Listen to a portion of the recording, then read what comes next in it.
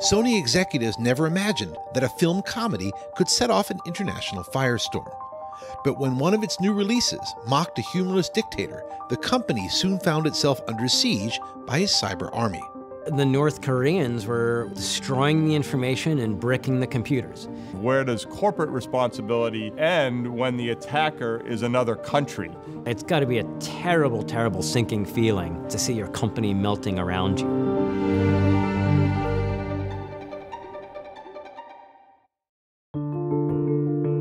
Born as a small telecom firm in post-war Japan, by 2014, the Sony Corporation had outgrown its original mission and become a multinational conglomerate. They had music, they've got movies, they had gaming divisions, and of course, on top of that, the main electronics business. Though its parent company was Japanese, its film and television arm, Sony Pictures, was headquartered in Hollywood.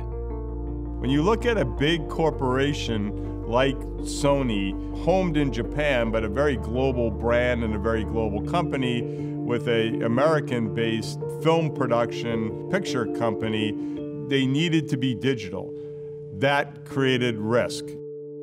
Sony's giant video game division had wrestled with hackers in the past. In 2011, Sony declared what it called a war on hackers, taking legal action to punish known software pirates. Sony had tried loading basically malicious software on people's computers to make sure that they wouldn't pirate games or music. Sony's aggressive anti-piracy campaigns earned it ire and ridicule in hacking circles. Hackers and the privacy community loved to hate Sony. So they were pretty routinely targeted because they just weren't seen as a company that was playing nice in this space. In retaliation, hackers breached various Sony companies more than 20 times in 2011 alone. Yet Sony Pictures remained more concerned with financial losses than cyber threats. After a series of bad bets at the box office, Sony Pictures relied on the draw of major stars such as Seth Rogen to keep them afloat. So Seth Rogen, especially in 2014, was having a lot of really successful movies. Sony Motion Pictures considered them one of their really strong resources, and were willing to greenlight just about any program that he was on. Seth Rogen was known for starring in raunchy comedies like Superbad and Knocked Up. But his latest project pushed the envelope even further. Rogen's comedic target this time was Kim Jong-un. The next movie, called The Interview, was about killing the current North Korean leader. Kim Jong-un was a North Korean dictator who had a strong distaste for the West and a formidable nuclear stockpile. Despite Kim's famous volatility, Sony's studio chief, Amy Pascal, had faith in Rogen and supported the film project. They said, great, we're excited to work on this project, and they saw it not just a fart movie, which it kind of was, but they thought that by assassinating an actual sitting world leader in film, that it would come across as thoughtful or edgy. The film put Sony Pictures in the crosshairs of a cyber threat far better equipped and more dangerous than the hackers its sister companies had sparred with in the past. When the trailer for The Interview came out, North Korea immediately reacted in saying, this is unacceptable. You can't trivialize killing our leader. I mean, imagine how the United States would respond if China or Russia made a movie about killing an American president, Obama, Trump, or Biden. You know, we would rightfully be angry about that. Now, unfortunately, North Korea didn't just calmly say that's unacceptable like I am now.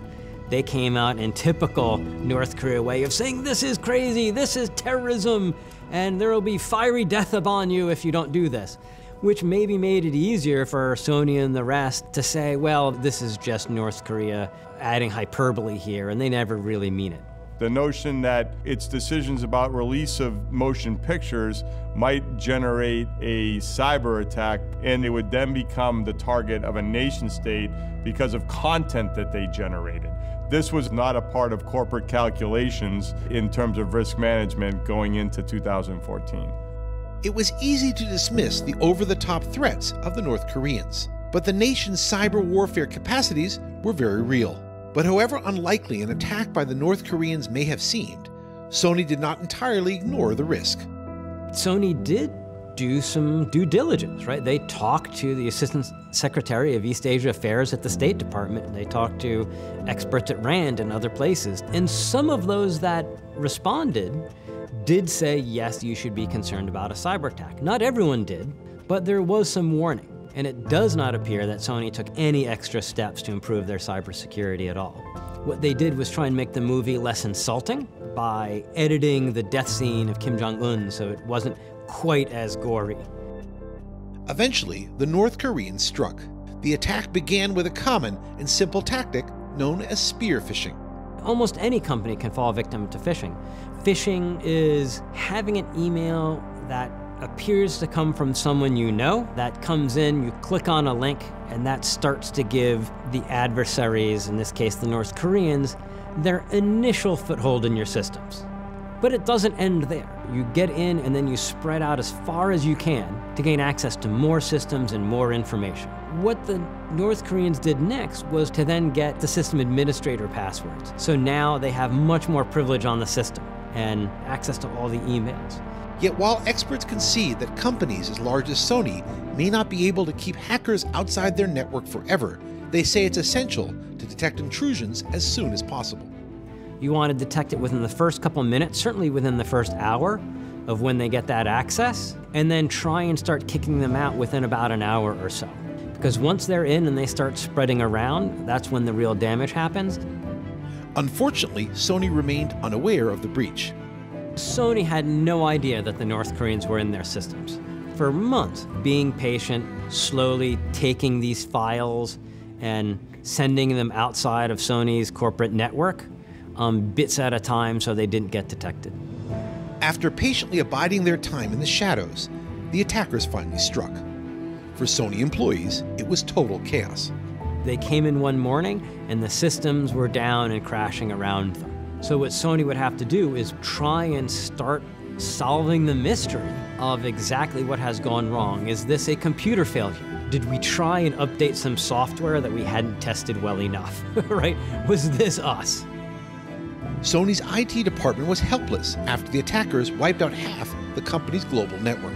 More than 3,000 personal computers and 1,500 servers were wiped of every last bit of data before they went permanently dead. They're having difficulty because so many of the computers that they needed to try and figure out what was happening were no longer working themselves. The attackers' methods were not especially sophisticated. Experts take this as a sign that Sony had left its gates wide open.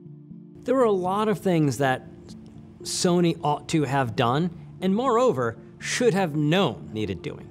They might have used two-factor authentication. They had emails, they had personal information on employees that was just sitting around unencrypted. It's not best practice, that's standard practice. Even in 2014, that you should keep those encrypted.